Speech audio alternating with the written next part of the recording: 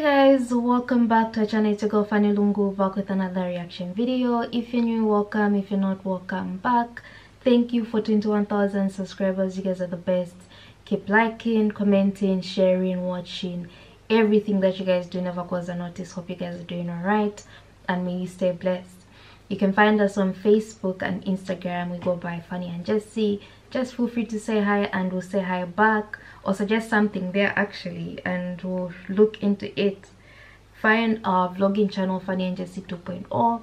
Head there, subscribe, and enjoy the content that we actually put out. Please motivate me by giving me stuff to react to. Just give me the name or the link and I'll be more than glad to react to it. I'm sorry if we haven't reacted to something that you've suggested. It's just that I personally was busy with school and Jesse is busy with work, and it's just been a crazy period. So if we haven't reacted to something that is suggested, just suggest it again and we'll look into it. I really hope you guys are doing alright. So today I'm going to be reacting to this video. Christian priest says Jesus was transgender. Just the title itself is giving me a headache. I normally don't give commentary at the beginning of my videos, but guys, you can't say you believe in God and then go on to disrespect God in such a manner.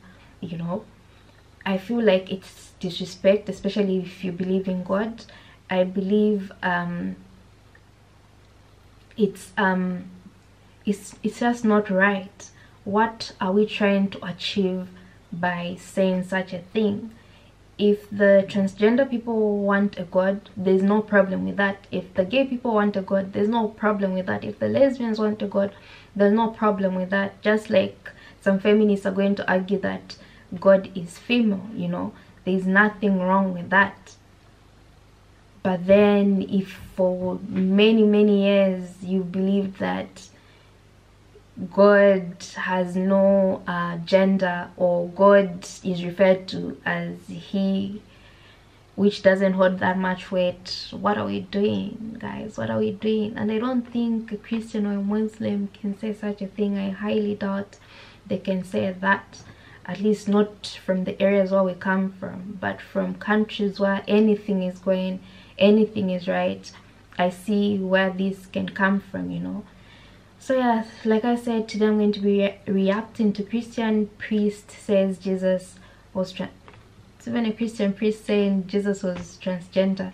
Let's dive right into the video, see what they're talking about. It's quite short, so I'm sure we'll get through soon. So without wasting time, let's get into the video. Yeah, so if we think of Jesus as the one who reveals God, I was really struck by Angela saying earlier that God is queer.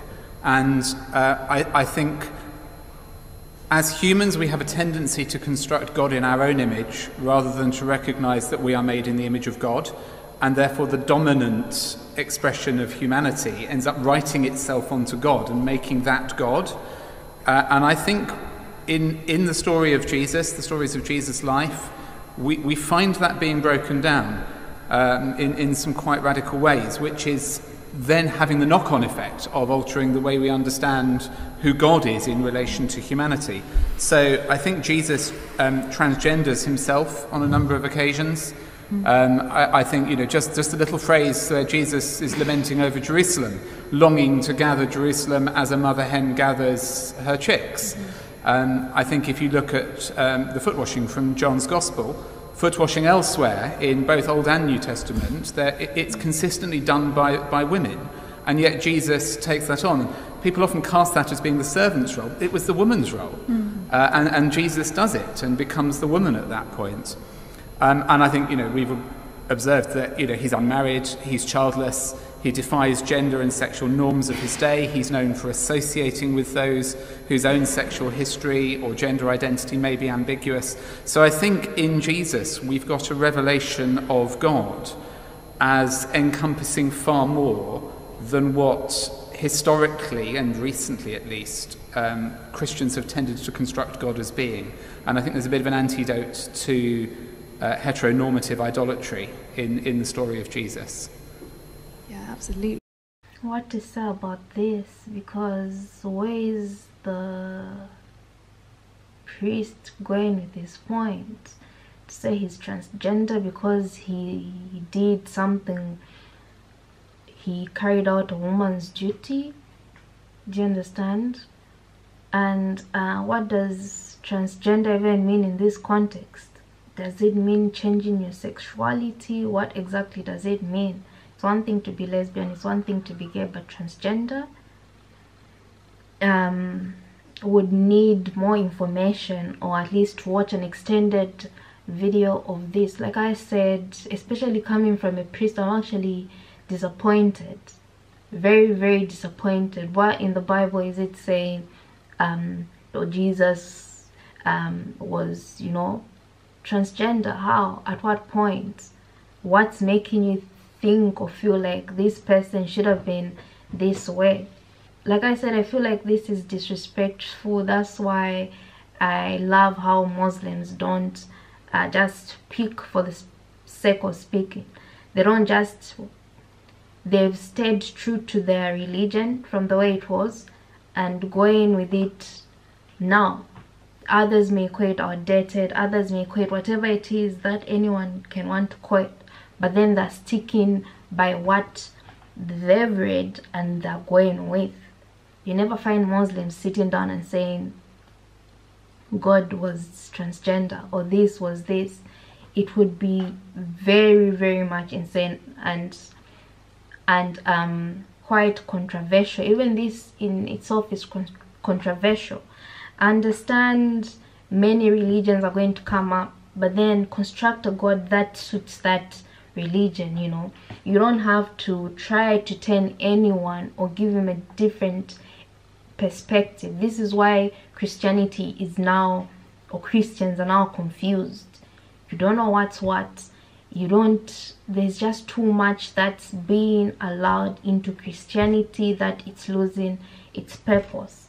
And once something starts to lose its purpose, it dies out, and people are still wondering why Islam is the fastest growing religion. No, it's because of you want to adapt or adopt new things that never existed before. And it really can't deny people to be what they want to be. If they want to be gay, let them be gay. If they want to be transgender, let them be transgender.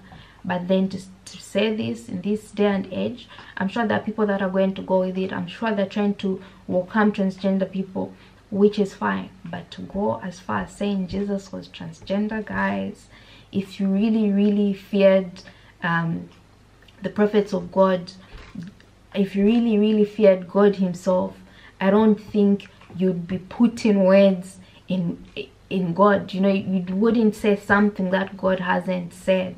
And as a priest, I feel like you have to be more careful and tread in a diplomatic manner that doesn't show that you're picking this side over this side. Just be the neutral piece. Make someone feel at home, but don't pick sides. This seems like, I don't know, I really, really don't know, like it's doing the most just to spread propaganda.